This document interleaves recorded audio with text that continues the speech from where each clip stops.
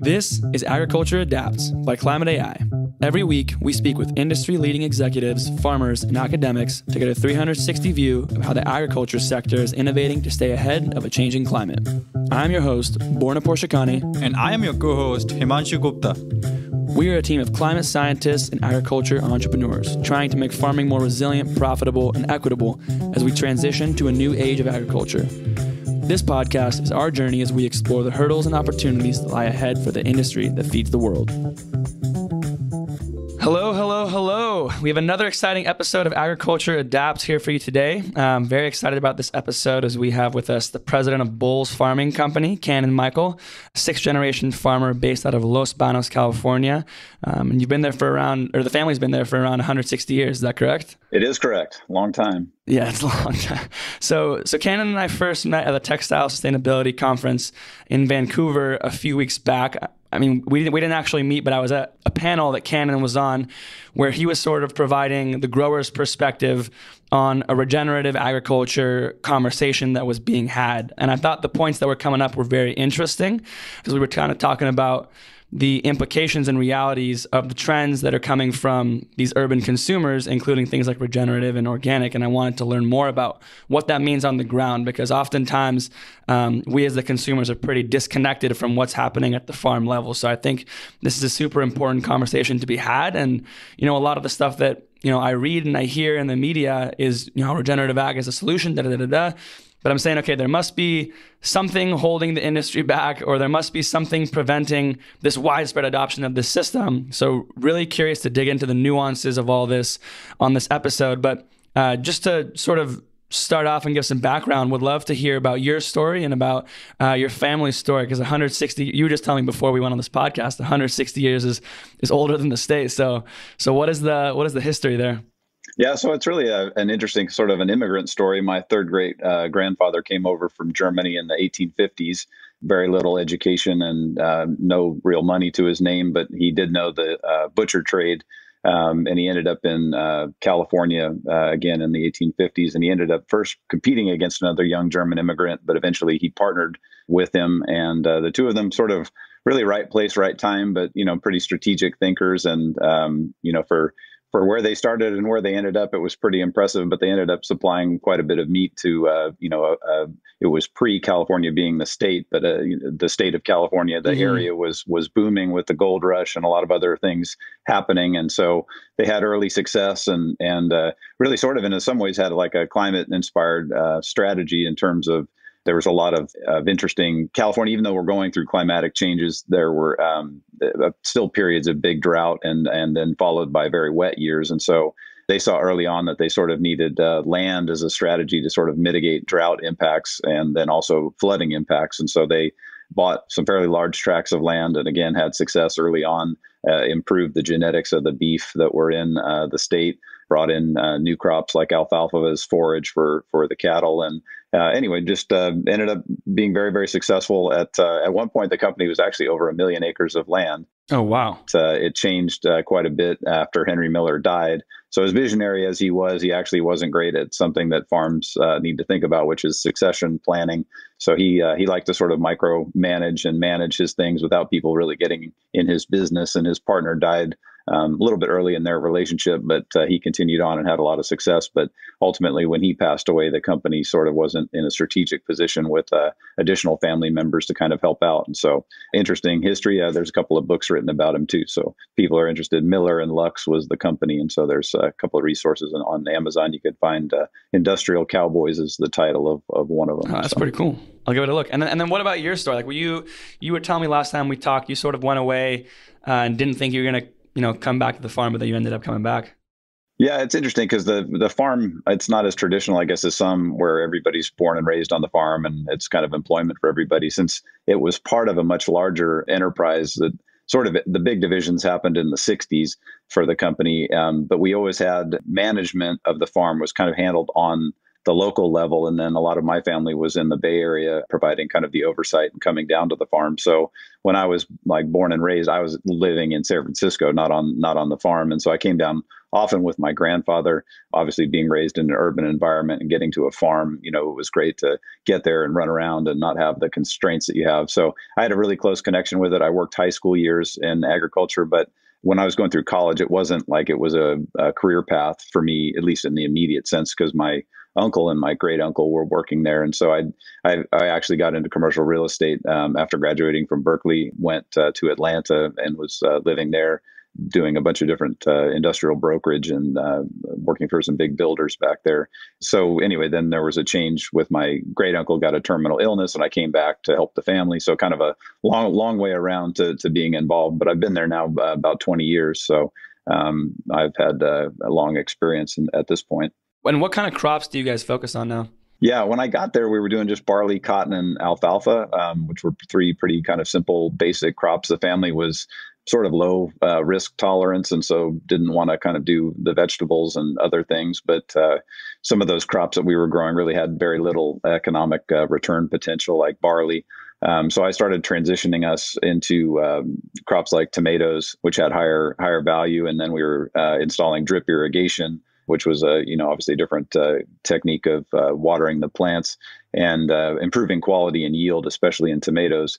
So that was one step. And then we kept, just farmers react to economic changes. And so the dairy industry in California has had a lot of issues. So alfalfa became less of a economic generator for us. So we've been transitioning away from that and then adding in kind of a host of other crops and then other production techniques like organic. But we're doing a whole host of vegetable crops now, like tomatoes are a big one for us.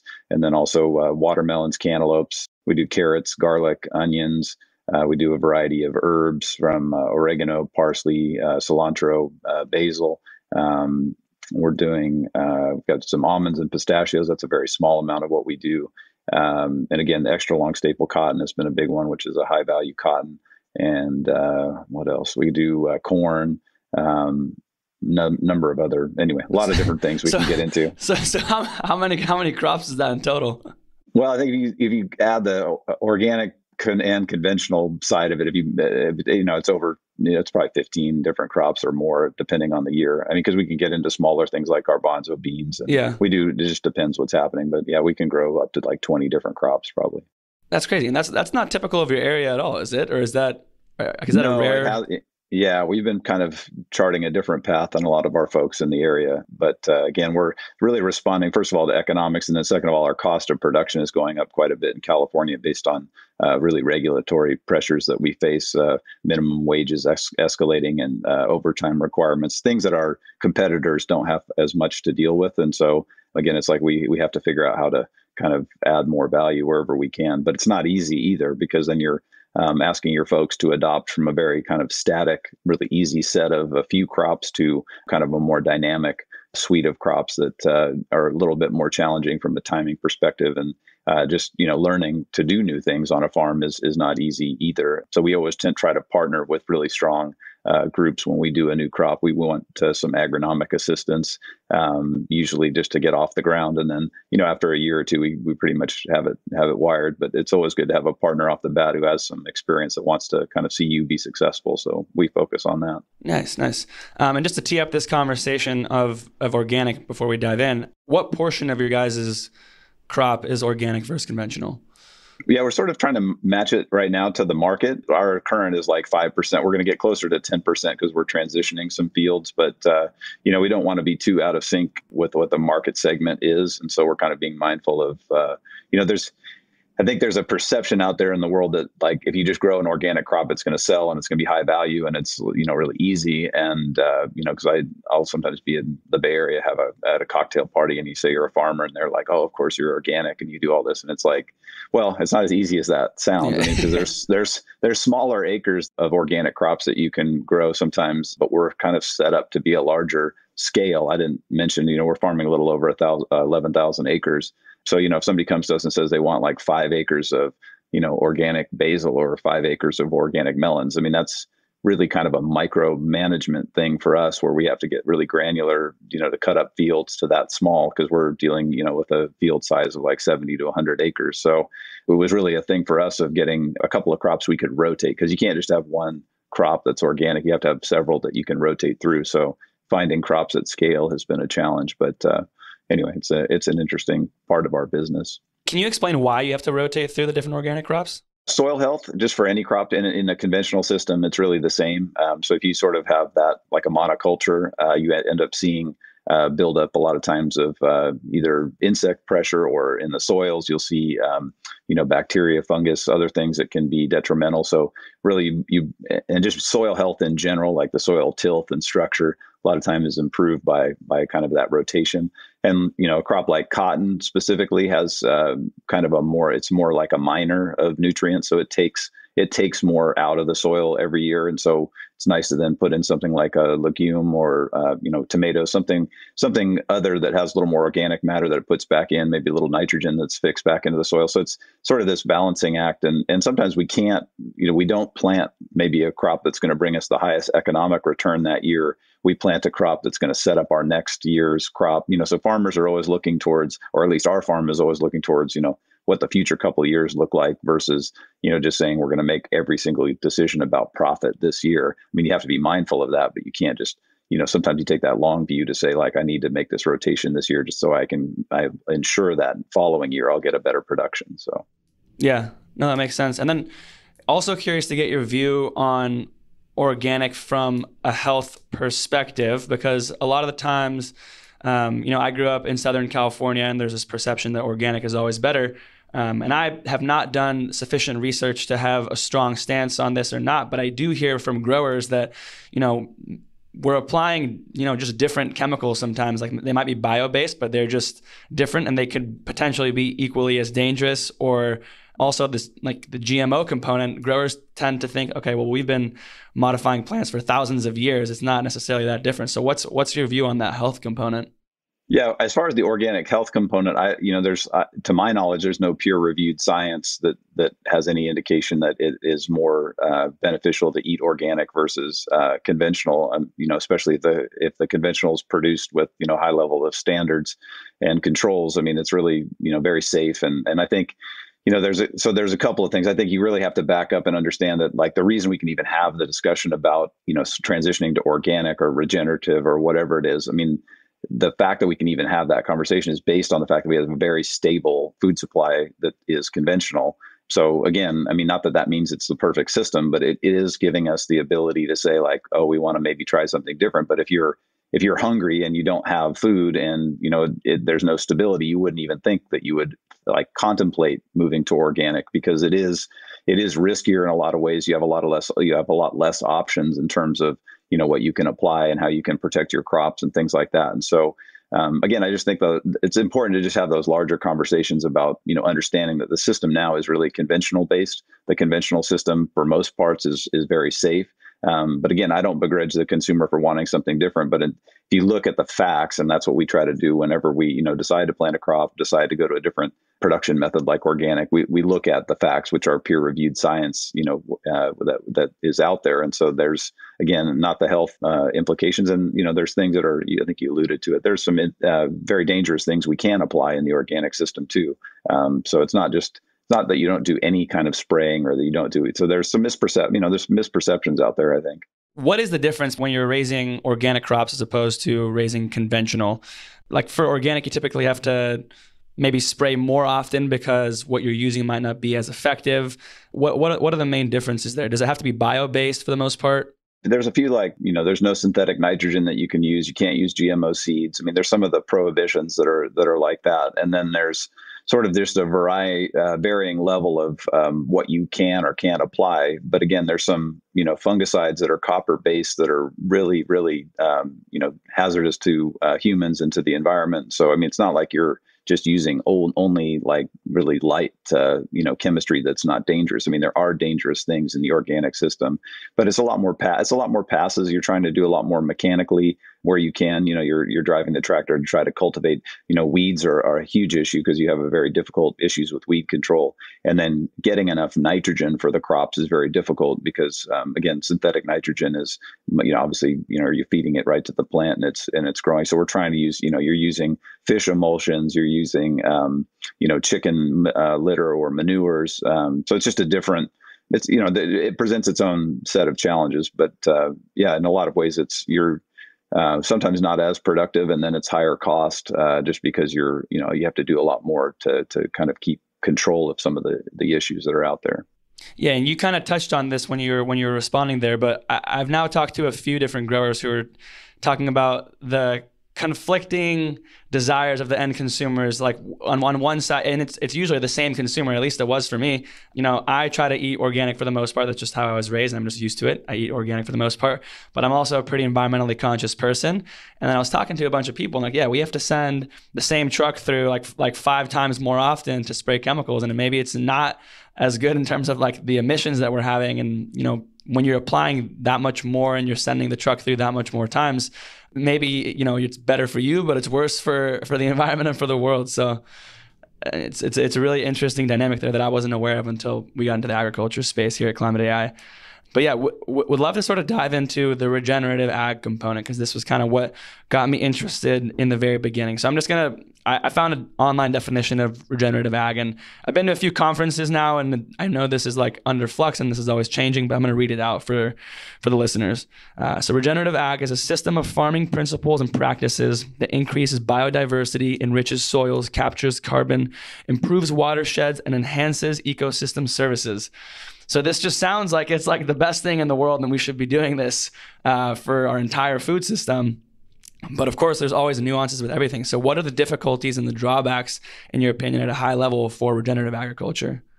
Yeah, I think, again, it's important to kind of think about where some of these discussions are taking place and who's kind of fostering these ideas. And so I think there needs to be respect for farmers as individuals at some level, and an understanding that, for our company, just as one example, I mean, we've been here for 6 generations. We obviously sort of know something about sustainability and what our it's like this, you get this feeling sometimes as a farmer. Yeah, well, you get this feeling like we're sort of being patted on the head and, told like, do cover crops and do this and do that, and you're going to be a much better farm, or put in drip irrigation, whatever it is. I mean, there is some of that, kind of feeling like there's like really this wanting to like generalize and kind of compartmentalize and do these things that are not kind of what we do with other segments of the population. But with farmers, we tend to kind of do that. But, our system, it's very complicated in terms of, like, first of all, just farming in general. I guess it's not as easy as people maybe think it is. So I think, again, that's like the idea of just like, let's just take cover crops, for example. We do cover crops where appropriate, but in our area and with our soil types, and kind of also the fact that we have this really robust rotation that I was telling you about earlier, so many crops to kind of cycle through and, use our soil, maximize our soil health that way. So, cover crops to us are an extra expense. We have to buy additional seed. We have to do another application of the seed. It doesn't always help us. I mean, because sometimes like right now, we've harvested a lot of crops and the soil is open. So a lot of our soil doesn't have cover crops right now, but that's because then we know we can be ready to plant the following year. We're not really that worried about our soil health right at this exact moment. We're not in an area where we would get a lot of soil runoff or erosion, because we're in California where we don't get that much rain. So we kind of have this system in place.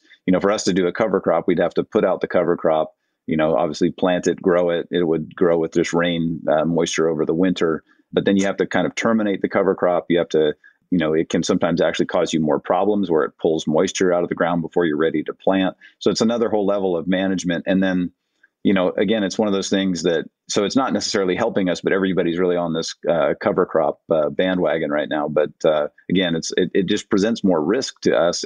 If there was a group that was saying like, look, we'll pay you $5 a ton more for your tomatoes if you do this system, then we would say, okay, we can economically analyze, does that make sense for us or not? If you had a right premium now, on it, like organic. Exactly. Now you're just saying like, you guys should do this and be regenerative, but nobody's wanting to pay us anything for it, which, economic incentives, whether you like that or not, I mean, economics drive performance and drive change. And so, not that we don't want handouts or subsidies or anything like that, but if the consumer really does want this, or if it really is a segment that a brand feels is important, we just need to see that there's a linkage, like a real linkage to us taking the risk, putting in these changes. Any of that disruption to our system, anyway, it's just that the bigger conversation is that it's more complicated than just saying like be regenerative. And if we were like 100-acre farm, like a lot of the data that I hear is stuff that's coming off like really small farms. And so it's like, you're saying like you've got 100 acres and you've got some cattle and you've got some sheep and you're rotating and like you have a grazing. Like we don't have that. We're just like an annual crop, vegetable crop farm. So again, you see some of these ideas are coming on small scale. And so, trying to explode that to, thousands of acres just doesn't necessarily work. So anyway, again, it's just having the respectful conversation and realizing that, no two farms are the same. No two farm leaderships are the same. It's just like everybody has their own philosophies and, we can do better and we can make changes. But again, it's like somehow linking to some incentives, I think is going to be the real, if people do want to see these kind of changes, that's how it has to go really. Right, but you guys do, like to a certain extent, you guys do some regenerative practice. Like you guys do a fair amount of crop rotation, and you use cover crops like sometimes or occasionally. And I would love to learn what sort of dictates those conditions under which you do cover crops. But so in your view, like what is the positives that you can take away from the regenerative ag system? Because it sounds to me like you're saying there's a lot of these tools that farmers should be allowed to choose from this like regenerative landscape, but they shouldn't have to buy into every single one of them because, some of them might work and some of them might not. Yeah, absolutely. So, I think there's opportunity. For us, it's about learning. We're constantly, we work with our UC, University of California. We work with their departments all the time to try to either do actual test plots on the farm. We want to base our decisions on, not just what we are hearing in the news is best for us, but actual science and actual work on the ground. And so, those types of partnerships to me are the most valuable. We can change and adapt, but again, it's everything. Every farm again has different challenges and different soils and different, so one thing works in one region doesn't necessarily mean it's going to translate to another. So I don't think we can just box things like you're saying. I think we need to have like that suite of options that we can do because, we are learning, but again, like we've gotten some grant money through like the California Department of Food and Agriculture working in concert with the University of California system where we actually have some test plots on the farm. There's several $100,000 in grant money that we're not making money off of it, but we know we're not going to lose. And we're also going to get actual data that's reliable and that we can share with other farmers too. So, those are the things that we're looking to do to actually like have that discussion be really concrete and kind of, make sure we frame the issue in a way that is fair and makes sense for everybody. Yeah. And I'd like to just go back to this component of like, what are the environmental conditions for you guys as farmers specifically that allow it to make sense for you guys to have cover crops in? Like when do you guys do and when do you not? Or have you just made the decision to go one way or the other at this point? No, we do. We have, we actually sometimes, California is very complicated, but we actually cannot farm some ground some years where we can let it actually rest for an entire year. And by doing that, we actually can transfer the water that we would have used on that field. We can actually move it to some of our neighbors because California is very water stressed. So we can actually help our neighbors they'll buy the water from us, but we're able to move it to them. It's a fairly small amount, but on those fields that we don't farm that year, we'll definitely plant some kind of a cover crop because it helps with weed control, it does help with soil health in that instance where you're not going to farm anything. We wouldn't want the soil to go an entire year. So I guess the other part of the understanding is that like the most that our soil like would ever not have some kind of crop on it is really only a few months through the winter. That would be really the only time. So it's not like we ever have like just massive areas that aren't, because again, we have a pretty aggressive rotation. So, we do have cover crop. And then we're trying now, again, with the help of some of these grant programs and working in concert with academics, we're trying to do it where we actually can quantify all these inputs. And so we're putting cover crops in where we're going to do some minimum tillage or no-till. So we're working on it, but again, it's working on it with some protections to just not be taking all the risk. And just because some farmer in the Midwest had success doing a system back there, it doesn't mean it's going to work for California because they're just wildly different. So again, you might have a California regenerative component that was totally different than what the folks in the Midwest, and that's okay. It doesn't mean either one's right or wrong. It just means that it's the reality. Agriculture is just is very location based, and you can't just say like one group of people has to do all the same thing. It just doesn't we wouldn't say that to any other, group of people. So it's one of those, how do you have that better discussion and understand that like each farm is different and each set of crops is different and it all, we have to kind of figure out what works best in each region. So one of the positives of regenerative agriculture, at least in the literature, is that, if you're putting in these cover crops and if you're following through with all these methods, that your soil is healthy and it can act more like a sponge as opposed to a brick with water. So it can be able to withstand droughts and floods much better than ground that has been, you've been growing crops on it through more conventional methods. Have you experienced that in any way? Like, do you have any plots of land that have been like quote unquote regenerative for a long enough period of time where you can notice a difference, or has it been moving around throughout the time in which you've been trying it out, so you can't really tell? Like, there's been no control in the study, really. Yeah, no, I mean, I think for us, when we had 3 crops only on the farm, I mean, we still were doing so much with our soil health. I mean, I think just if you think about from a farmer's standpoint, you've got just a few things that are like the most mission critical to your success. Soil is one of those. So like in my mind, at least, any farm that would do something to degrade or hurt their soil, it just makes no sense, because that's the building block of everything else you do. And it's like the same thing with, our people. You hear like, oh, farmers are mistreating the workers, and I know that mistreatment happens in certain systems, but like to us, our workers are like, we can't do anything without our workforce that we have. And, then the idea that we would ever do something to harm our consumers, there's some kind of narratives out there that just don't make any sense. But soil in particular is just one of those building blocks that we've always looked at as, what do we do to add more organic matter? We usually do it through compost or through chicken litter, which there's a plentiful supply in our area of. So it's like we've been doing techniques to improve the soil, soil material and carbon and health for a long time. So it's one of those things that it's just kind of, to us, it's just been business as usual. And to hear that there's a lot of interest in soil health is great. And the idea that there could be other ways to improve it, I think, are things we want to look at. But again, we're looking at them in a very balanced and measured way, not just rushing in to say like we're going to plant 10,000 acres of cover crops, because like I said, it's super expensive to do it. I mean, that's the thing. It's not just, it doesn't come without repercussions to make some of those. But I mean, I think there's regenerative ideas, and it's always exciting to have people working. It's just like in ag tech. It's exciting to have people working for solutions for agriculture, but there's a lot of noise out there, and it's then the farmers, our responsibility to kind of go through and figure out what are the things that might make sense, because there's a lot of examples in the ag tech space where guys have tried to adopt a new system or buy a new technology, and then ultimately it fails, or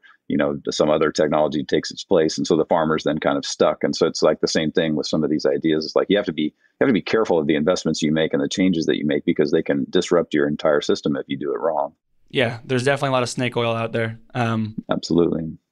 So have you guys tried, like you mentioned, if you got compensated for some of these things, it would make more sense, which is, I mean, yeah, it sounds pretty intuitive to me. Have you tried to get compensated for carbon sequestration in your soils? Like, what exists today on that front for growers, at least to your knowledge?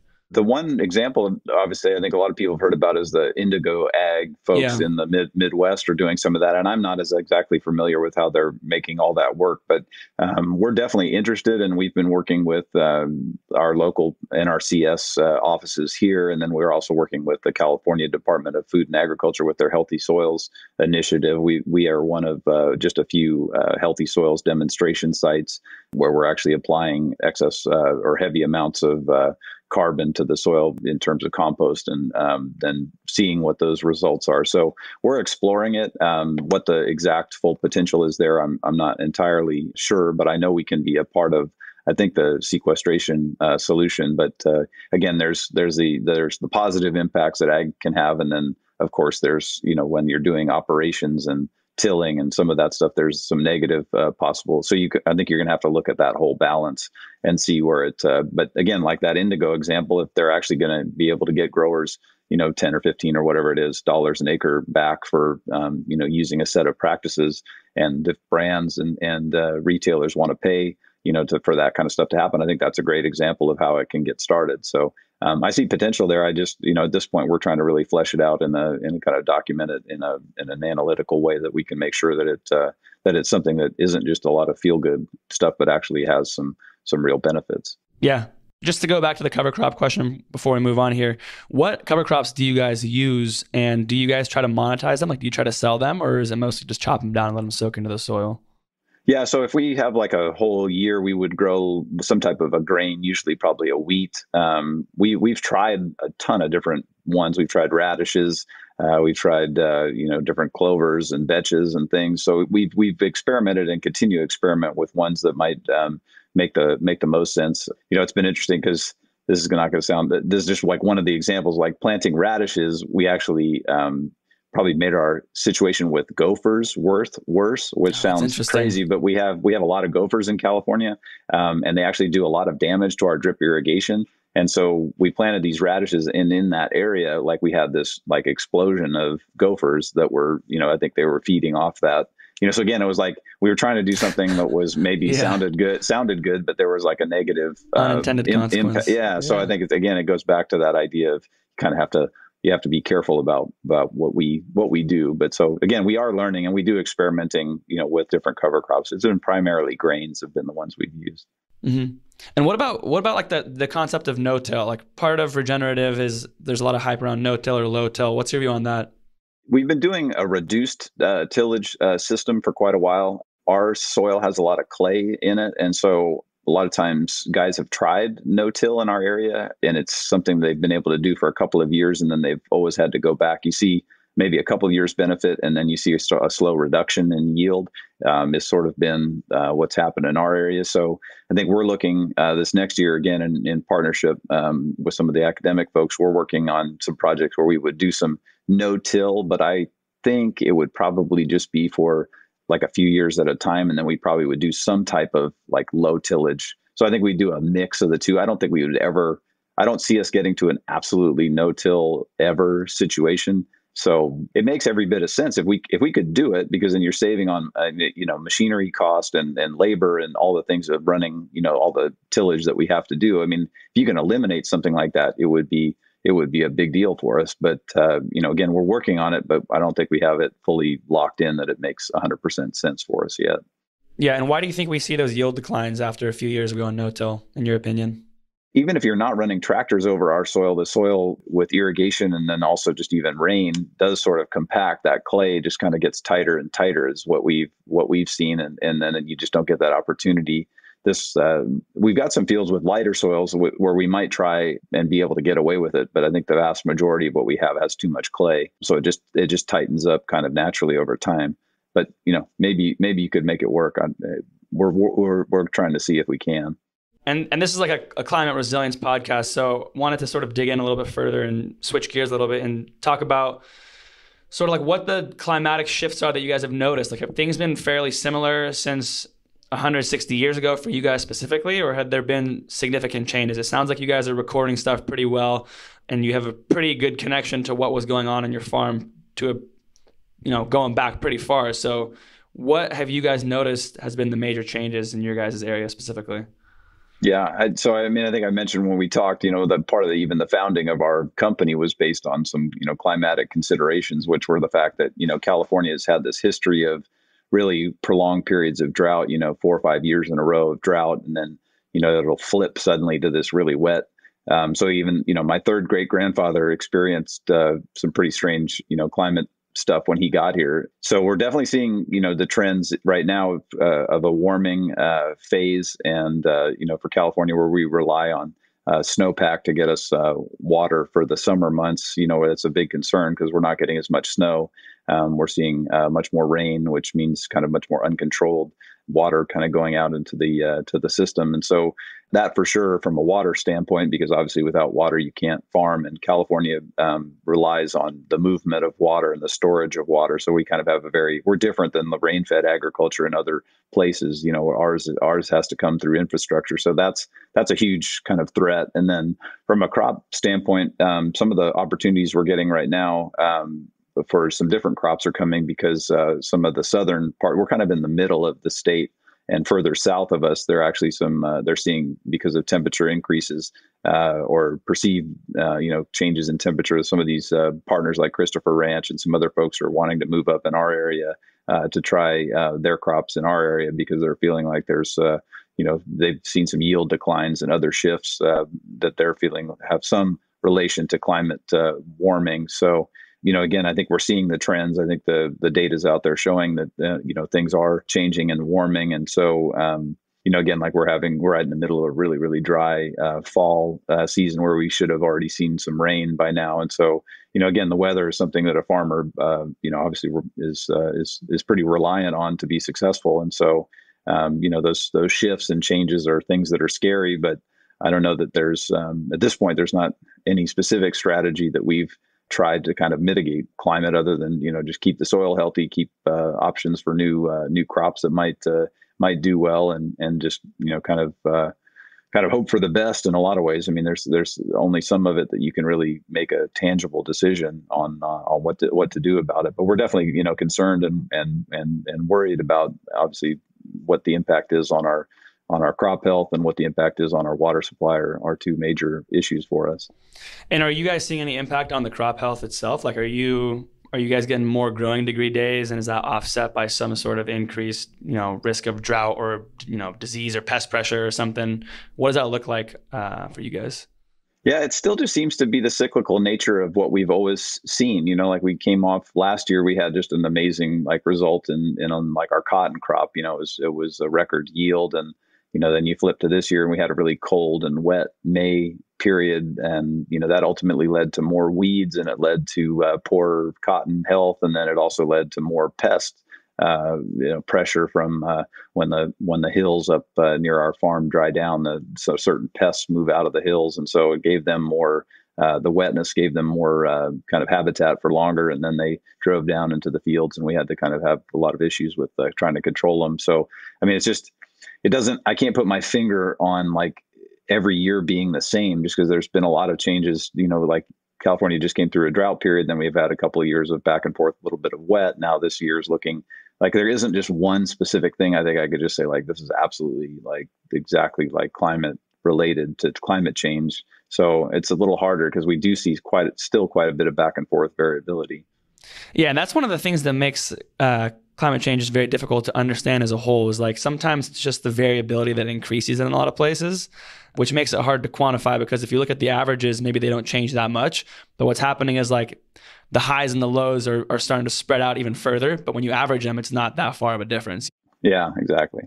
Before we end here, we're nearing up the end of this episode, but wanted to see how people can support your guys' farm or support your work in particular. Because I feel like you're kind of becoming the people's representative of farms in a lot of these conferences. So how can people support your guys' operation, your farm, or your work specifically?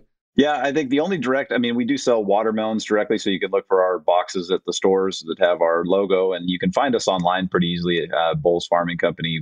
We are active on some social media channels too, but the one particular program that is kind of larger. That's BOWLES, correct? BOWLES, and it's www.bfarm.com is our website, and then there's a host of other links. But this program we have it was started by Costco and now carried by Bed Bath & Beyond. So both Bed Bath & Beyond and Costco have sheets for your bed, and Bed Bath & Beyond actually has towels and a bunch of other things that are under this name called Pima Cot, which is PIMACOTT.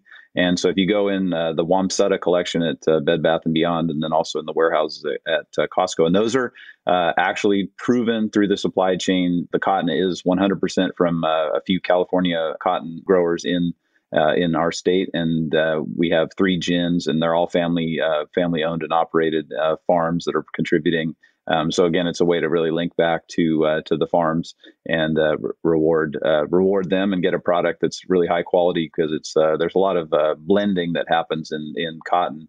And so what we found was some of our very high quality cotton was being blended with lower quality and being sold as 100% Pima, which is a unique California cotton. And so anyway, this has been an encouraging way to kind of link back through the supply chain. And it's a way to, again, feel confident that what you're buying is actually what's being sold, because, again, there's been in olive oil from, there's a lot of different things that are not, it's harder to prove origin and authenticity. And so in textiles, it's super hard. So this has been actually a way of tracing the cotton through the entire supply chain. It's been pretty encouraging. Awesome. And we'll link those in the show notes. And then last thing, if you can give our listeners one key takeaway, what would it be?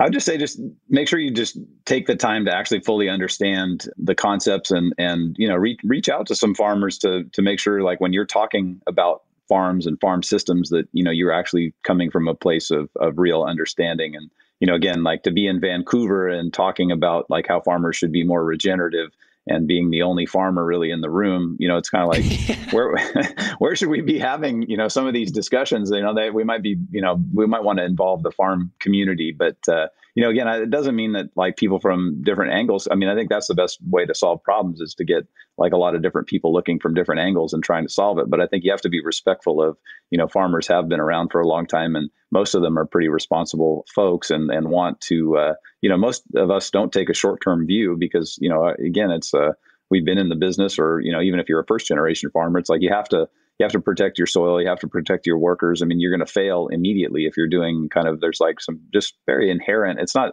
even, it's just like regular business practices in my mind. But anyway, just being responsible and not generalizing and not trying to oversimplify. I mean, I know it feels good to say like, oh, we're all going to be regenerative and the world's going to be happier, but it's like, I think I put that graphic up in the talk that I gave, where it was like, showed this big dark cloud over conventional agriculture, and then like all this happy butterflies and stuff on the regenerative and the organic. And that's, it's fine to feel that way, but I think we just have to kind of think about, if we do want to get to those end goals, and if they really are meaningful, how do we have the good conversations, and how do we, if it's going to take a big shift for farmers, how do we incentivize the behavior that we want, and how do we reward the farmers that are doing the right thing? I think are the things we want to think about. Yeah, and I think it's easy to make demands and to demonize something when you are like so disconnected from it, because like, especially me, but at least before starting this role, ClimateAi, I was pretty disconnected from agriculture as well. And a lot of people are, and they don't understand the realities of what's going into their food. Absolutely. All right, Cannon, thank you so much for joining us. I learned a ton. That was an extremely useful conversation. No, it was great. It's great to be here. I appreciate the time. All right, yeah, talk to you soon. Thank you. All right, take care. Hey everybody, thanks for listening. If you have any feedback, or you'd like to add your own 2 cents on the topic discussed today, or if you've just got your own ideas about something that we should discuss in the future, please feel free to shoot me an email at podcast@climateai. At its core, this podcast is just a way for us to learn, and we want to share our learnings as we go. So we're always open to building on these conversations and hearing new perspectives. Thanks for your support, and see you next time.